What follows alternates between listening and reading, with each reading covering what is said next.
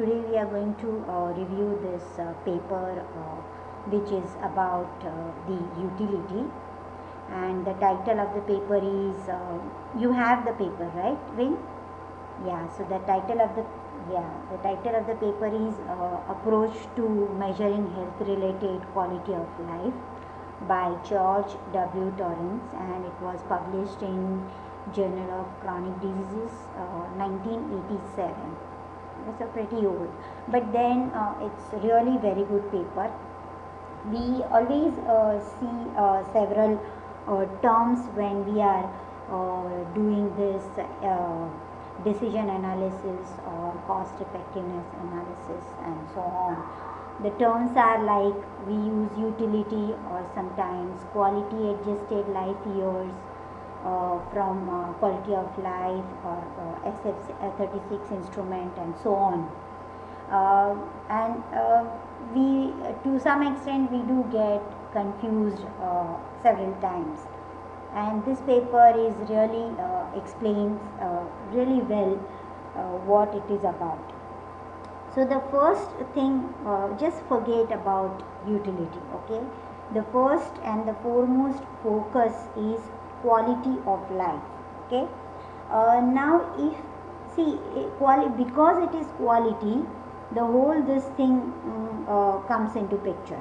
If it is quantity, it's very easy. You can say, okay, that person lived say 80 years, 60 years and so on. But what was his quality during that lifetime? Not necessary that the quality of individuals living the same lifetime are always same, okay? Because a person maybe who died at the age of 50 because of cancer, and another person who died at say 40 normal life, we cannot say the quality of these two individuals was same, or say the person who died at 40 years was less. It can be better for the person who died at 40.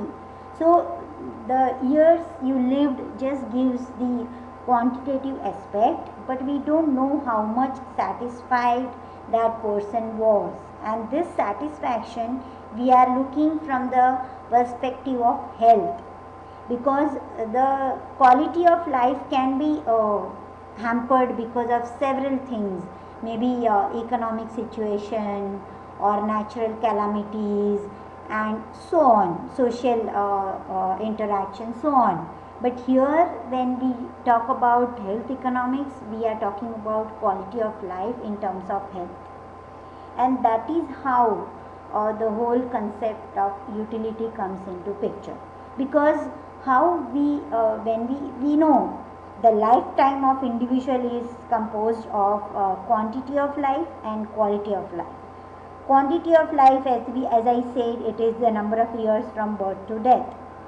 However, quality is at each time point between birth and death, and therefore this has to be measured. And how we measure is the approach that we call it as utility approach, okay? So basically the quality of lifetime, when we are saying, is given in terms of quality adjusted life years or QALYs, because we have to adjust how many years that person has lived, and during this lifetime or during these years, how was the quality of that person's life. And that's why we call it as quality of lifetime as quality adjusted life years, that is QALYs. And this is what is considered as outcome in healthcare or cost effectiveness, as for cost utility analysis in healthcare. Okay, so that is how this QALYs concept has come, which means that you are considering what was the quality of that person for whatever years that person lived. So that's why it is called quality adjusted life years, and that is how this QALYs concept comes into picture.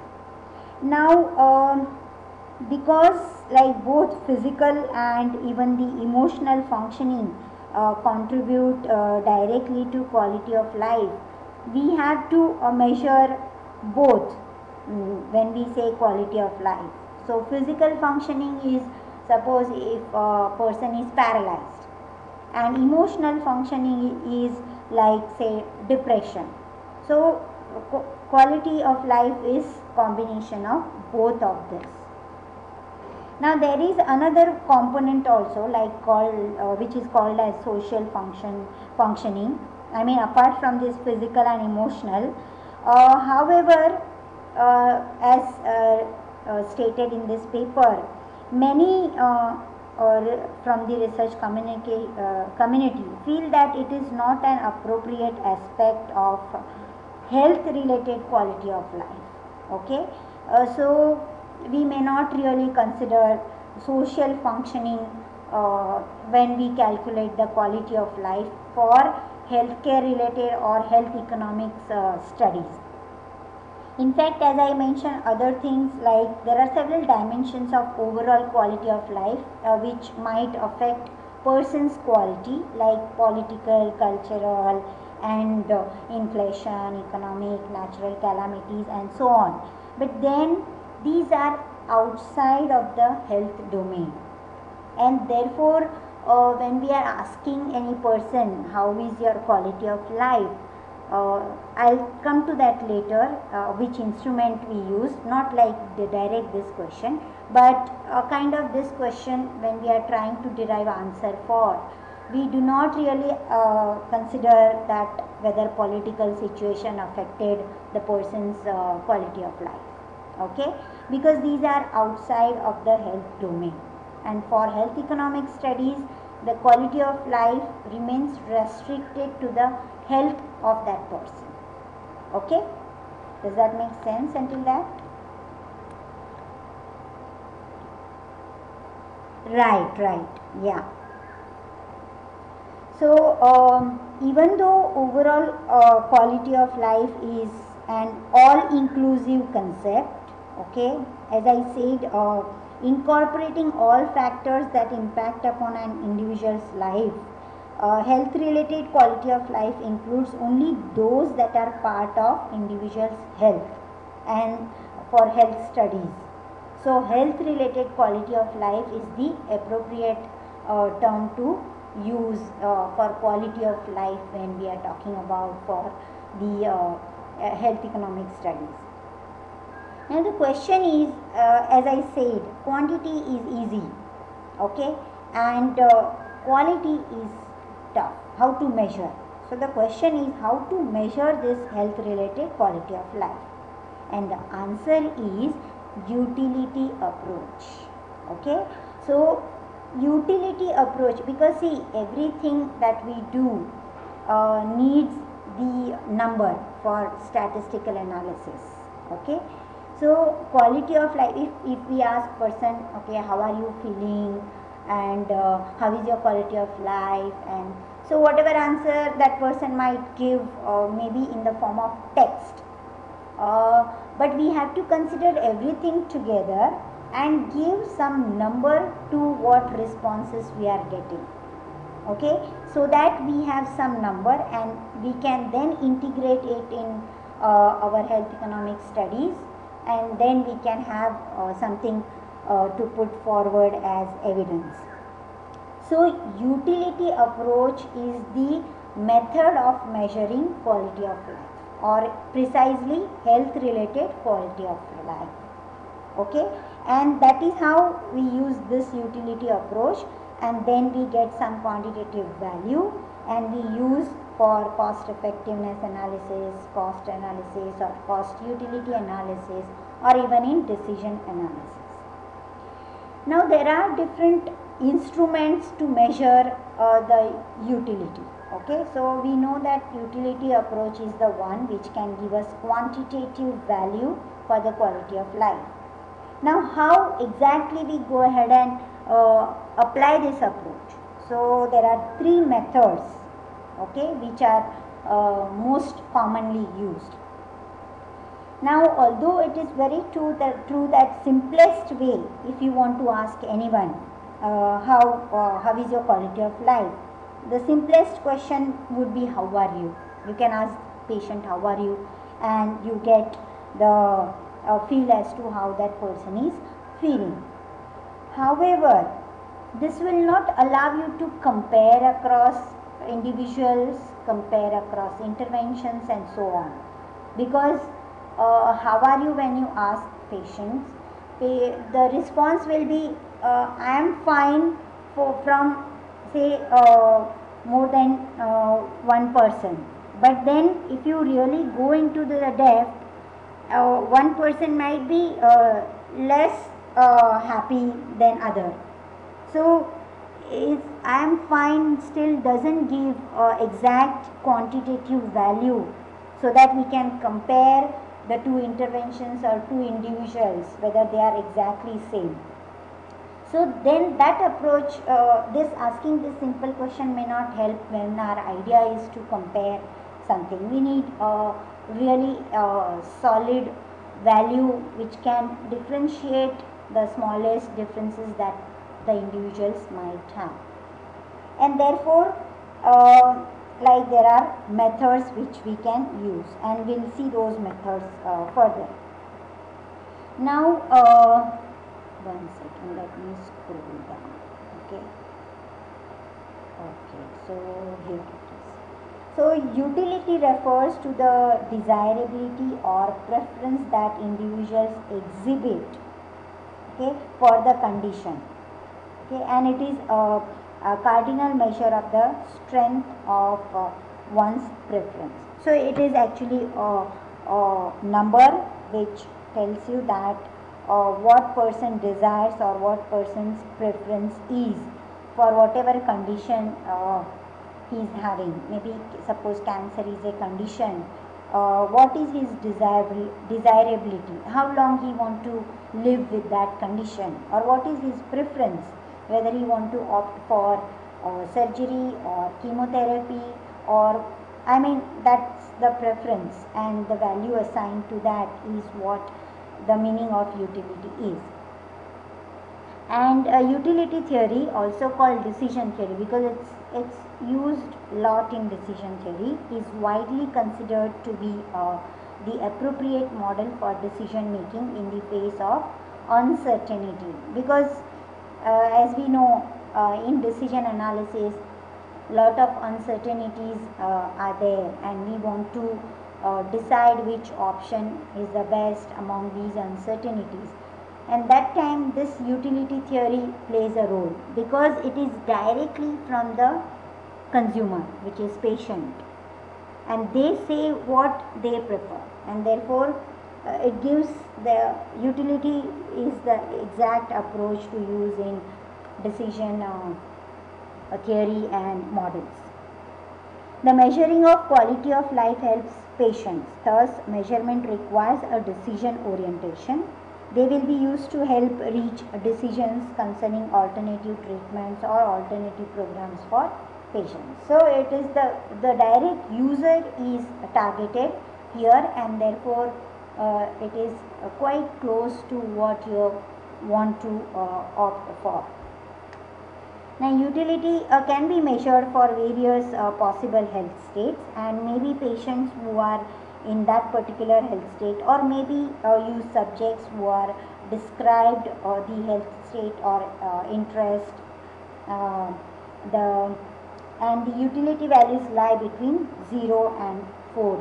So so basically here they are, before we come to the exact methods, they are talking about that first of all you can measure the utility for various health states, okay, and the extremes are life and death. Okay, death is 0, life is 1. So when person assigns 1, it means he is the perfect health, while 0 means death. Okay, and then in between lie various you can say health states. For example, cancer health state may have utilities towards death. Okay, while say simple headache, minor headache, maybe towards the life near 1, so maybe say 0.9. Okay, and just giving hypothetical number to understand how these two health states fall between the two references 0 and 1, and where exactly they will be placed. Now the population which you select can be both, I mean the ones who are suffering from cancer or headache or any health state, actual patients, or it can be normal population, but in that case there are certain criteria are given here which one should keep in mind. If you are selecting normal patients, those are to be described the health state very well, okay, in terms of functioning and so on. It is not like, okay, for example, say you are saying that normal patient population, normal healthy population, that you are diagnosed with lung cancer, and now tell what utility you will assign. No, just diagnosis doesn't help. You have to thoroughly explain what the patient with that lung cancer is going through at that time point. Okay, how the daily activities are affected, what are other symptoms, and what are other problems those are created when they are put on chemotherapy and so on. So these in fact visual aids should be used to explain to this normal healthy population, so that they actually understand what sufferings those patients might be going on. It is very hard to extrapolate to real patients' anxiety and so on, but the maximum effort should be put in when you are selecting normal healthy population for measuring utility of any particular health state. Okay, so this is how you go forward. Thus, as we said, when we are saying quality of life is used in decision analysis, what is quality of life is like the one which you measure in this utility method. Okay, and the utility values, so that is the quality of life measured by utilities, and then you multiply by quantity of life in years. And so this multiplication of utility value that you get in this three methods I will discuss further, you will multiply that with how many years that person lived, and this will give you quality adjusted life years. This is what we use in decision analysis or cost effectiveness analysis, which we call it as QoLs. Okay, so sometimes you use QoLs, or even you can use direct utilities also. Okay, direct whatever value you get from these methods that I will discuss, which use utility approach, you can add those number value directly in the decision analysis. Those are utility values, and go ahead with the analysis. So basically, yeah, tell me.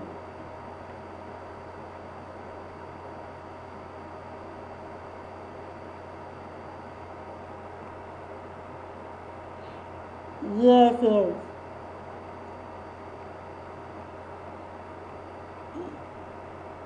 Yes. Yeah, I mean, there are certain health states that have shown even worse than death. Okay, so I'm wondering, yes, but they will be taken as it is in the, you mean to say in decision analysis, right? Whether we use the negative value as it is. I presume we use as it is. Yeah, so yeah, okay. Okay, so that's about how how this QoLs term is derived and what exactly utilities are. Basically, we have to understand these QoLs and utility. So, and that is because that is what we use in decision analysis, and you're clear with that, right? Okay, so this is how when we calculate QoLs for two comparative interventions, we know what are the values and then can be used in comparison of two or more health programs or interventions. In population studies, two or more groups can be compared in terms of their quality adjusted life expectancy. So basically QoLs or even quality adjusted life expectancy, these are basically measurement units that you get for quality of life. Okay, they basically health related quality of life using this utility approach. You can use any of these depending on your research question or the conclusion that you want to make. Sometimes you are trying to say that how many years of life expectancy are there. I mean, quality adjusted life expectancy is what? Okay, because again cancer, I will come back again and again to cancer, because that's where the person suffering knows and the quality of life varies a lot.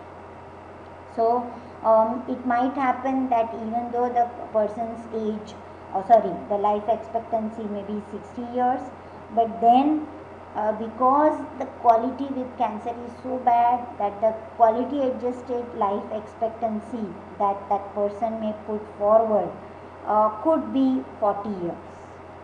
You know, I mean, the person would say, okay, I don't want to live so much with this condition, but if I'm better and live for 40 instead of 60, that is all right with me. So these are different ideas which are used in the three methods that we will soon see for measuring utility. So there are a couple of suggestions when subject without the health states of interest that I already talked about. I mean, the rater, the patient population or healthy normal population that we select, we must be careful about it, and it is given on page 595. So visual aids and several things, as I mentioned, should be taken as support to trying to explain the health state very clearly to the normal population. Now the most important aspect, how to measure this utility. So there are three techniques and instruments that are available to measure the health states, and we have in fact gone over this during our PPT chapter, and quickly we will revise here. So these three methods are rating scale, standard gamble, and time trade-off, that is TTO. Okay, coming to the first one, rating scale is pretty much straightforward, where you have a line on the page. Okay, and this line, the extremes of this line represent the most preferred and least preferred states, and then whatever state that person is suffering from, okay, that is marked in between these two extremes, and that is how we then say that okay, for say renal deficiency, the person gave 0.6, he marked there for his health state. Okay, so and that is how we come to the utility. Now this is the most simplest method. Okay, but again not that much reliable. Okay, so people are now switching towards either using standard gamble or time trade-off. And now between these two also, standard gamble is more complex than time trade-off. Okay, but then depends how much resources are available with you, and accordingly you can use any one of them. But the simplest one remains the rating scale. Okay, but then there are some papers if you go over this paper in deep towards the discussion part, you will realize that the reliability of any utility measures between these three methods is definitely questionable, and the best is to take repeated measures, or there is some correction they have which you can use to make your value more reliable. Okay, so there are methods, but nevertheless rating scale is not really suggestive method. That is what I gather from what they have here. Though they say that there is some correction measure, if you use that, even rating scale could be the method of choice. Okay. Now coming to the second method, which is standard gamble, which is the acronym is SG. Now as the name suggests, it is a gamble. Okay, the patient is asked to play a gamble. Now in this this is the very much this is very original method of utility theory, and it uses a paired comparison when subjects are asked to choose between two alternatives. Okay, so like in rating scale we never had any two alternatives. I mean, they were just two extremes, and the patient or the rater is supposed to mark somewhere the line based on their health status. But then here there are two alternatives which are offered to the subject or the rater. One alternative is a treatment with two possible outcomes. Okay, so there is like uncertain. So first alternative is uncertain. There may be good outcome with some probability, and there is a bad outcome with probability of 1 minus the previous probability. Okay, so it is uncertain. For example, it might happen that suppose patients with a lung cancer, if they are undergoing removal of lung, the probability of survival or probability of cure may be say 40%. Okay, and not cured is 60%.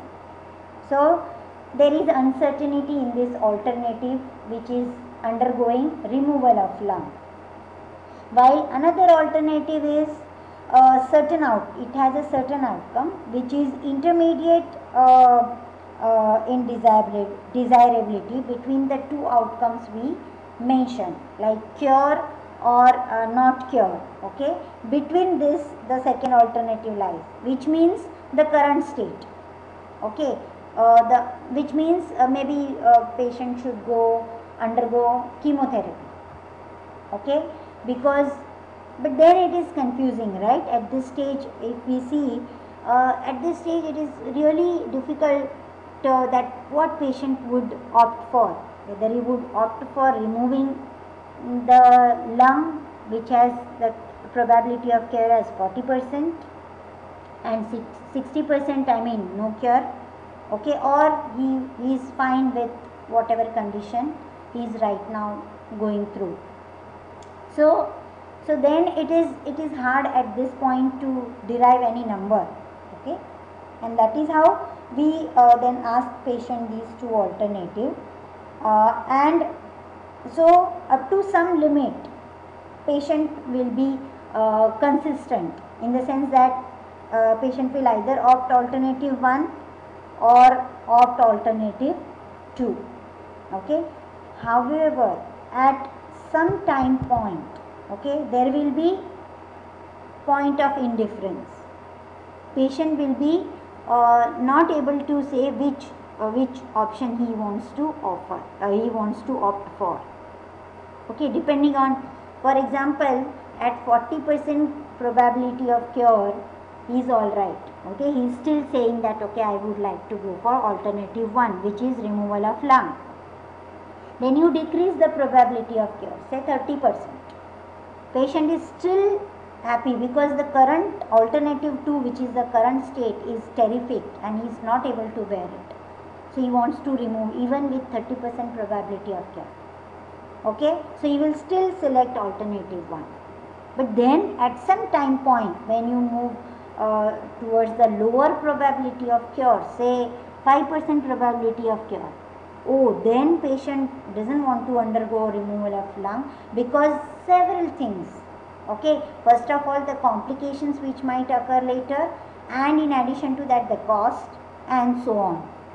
Several things, we don't know what is going on in patient's mind, what is his social condition, what is his the surrounding environment and so on. So at certain time point patient will be confused, okay, that say if not 5%, at 10% probability of cure, he is uncertain whether he would opt for alternative 1 or 2. So that point of indifference is considered as the measurement. Okay, that is the value that is used. Now exact value and all, maybe I am not that familiar exactly, so what value you select, but I guess 30% chance of, so for example if we say at 10% cure, if we realize that there is point of indifference, probably that is the value, okay, maybe 0.3 I guess. Okay, so but anyway, as far as you understand the concept, I think then later is not that tough. Does that make sense? Okay. The next method is a time trade-off. Now again this method also uses paired comparison, okay, in which the subject must choose between two alternatives like we have for standard gambling. Okay, like alternative 1 is to have the health state under consideration for the remainder of life. Okay, alternative 2 is to have shorter but healthy life. So here both the alternatives are certain. So whether I live with my lung cancer as it is throughout my life, or it's okay even if I reduce 10 years of my life, but I want to live better life. Okay, maybe with any other intervention or anything, but this is my option. That's what patient might say. Again in this also it might happen that if it is say, okay, I can give off my 10 years, I am fine, I want to opt for alternative 2. Give up 15 years, yes, I still want to go for alternative 2 because my condition is very bad.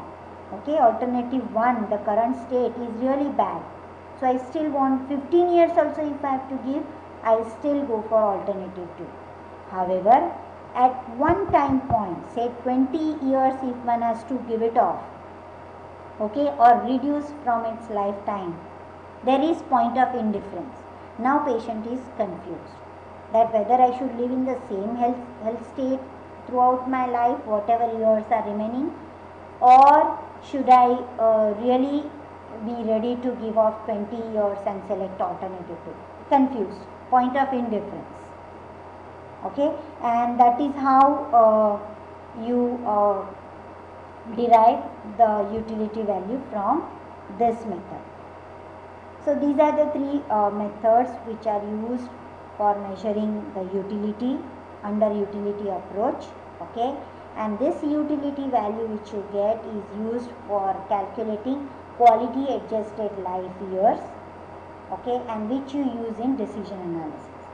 Sometimes if you don't calculate quality adjusted life years, you can use directly the utility value in your decision analysis. Okay. Both these methods, as I said, whether it is standard gamble or time trade-off, are implicit methods which indirectly provide the utility values for the health states. Okay. The paper also describes two other methods for measuring utility, like equivalence technique and ratio scaling, but then they don't go much into it, and even I haven't heard people using them often. Okay, so we won't go into those two other methods. These are basically the three methods, rather two methods, which are most commonly used these days. Now all these methods that we learned, okay, even RS, rating scale, SG or time trade-off, all these methods are for single health states. However, if the health state is described by a multi-attribute classification system, then one must use multi-attribute utility theory. Again, this is nothing to do with the exact thing. The method remains same, that just that you have to change model, I guess, and you can proceed. Okay, but then more complex things come later. As long as you understand the primary measurement and method of measuring and using it, the value which we get, I guess we are good for now. Now then tell me.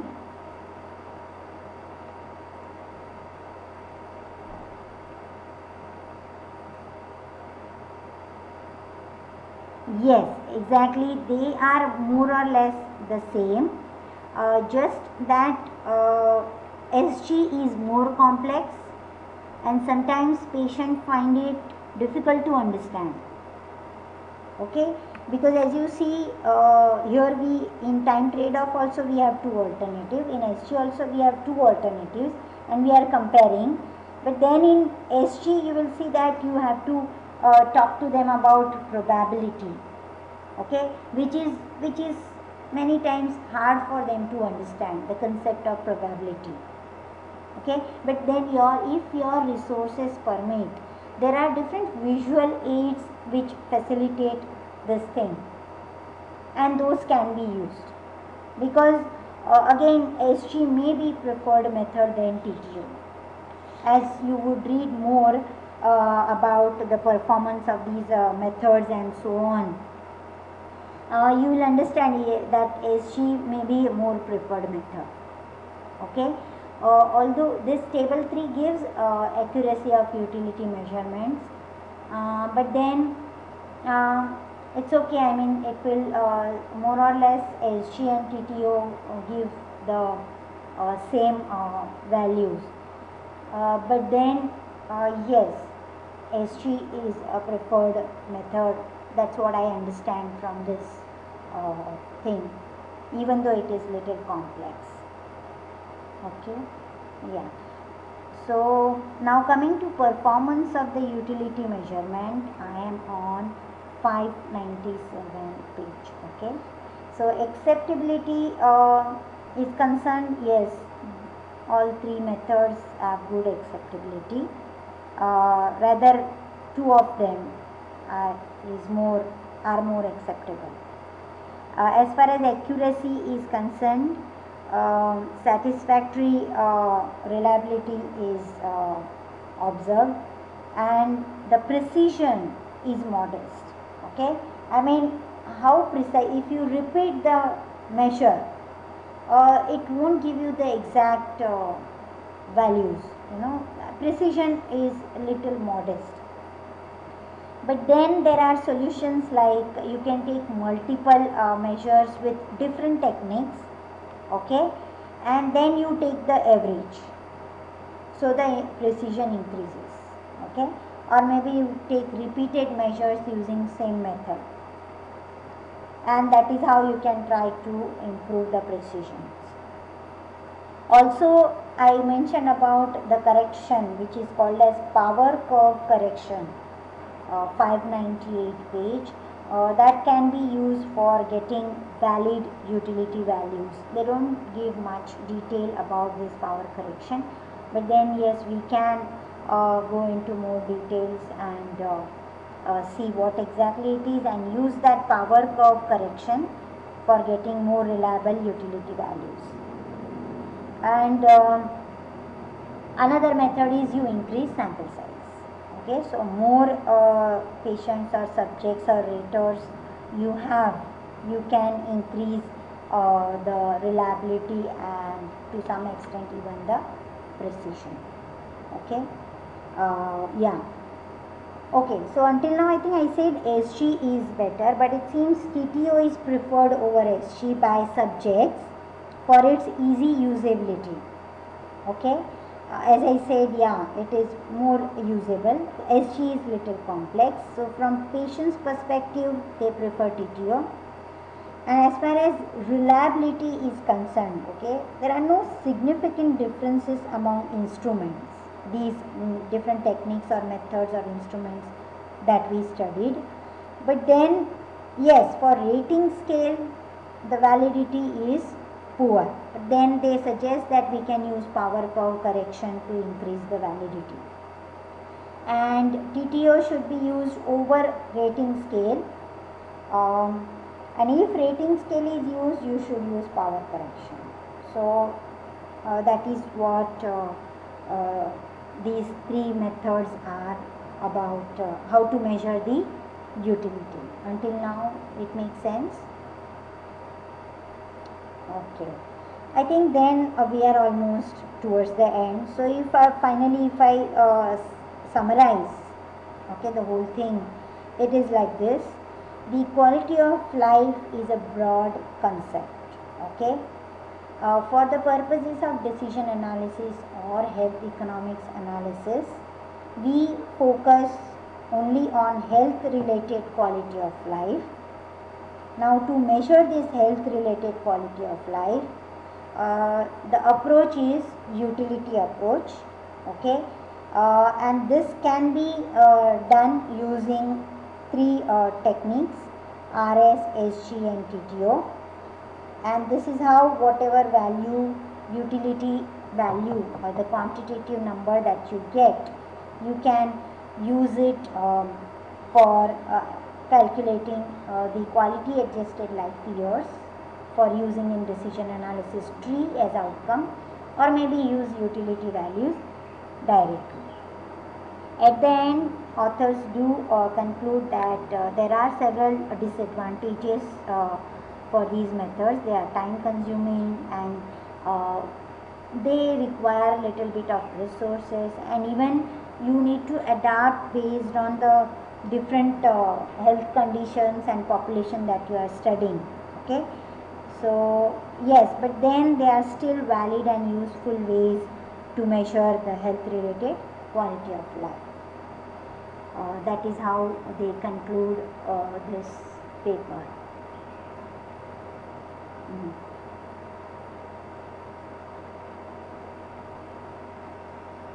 Mm-hmm.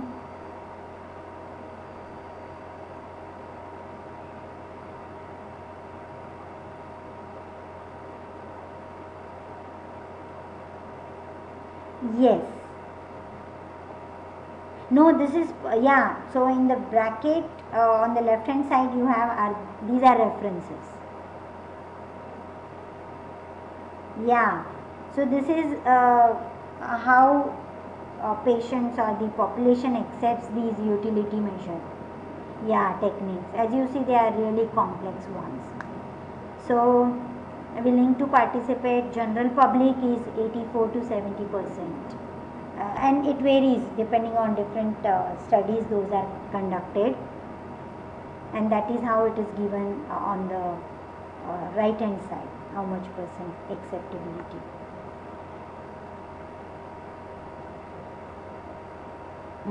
Yeah, I think yes, even I like this chapter because even I was not very much clear about these qualies and utility. I always used to get confused, but I think this made, yeah, this is a really nice paper to explain. Yeah, you have any other questions? Yeah, tell me.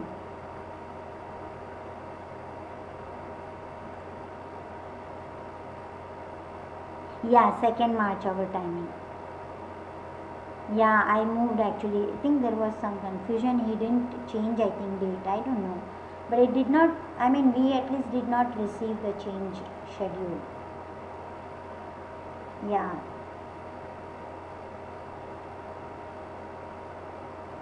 Yeah, 28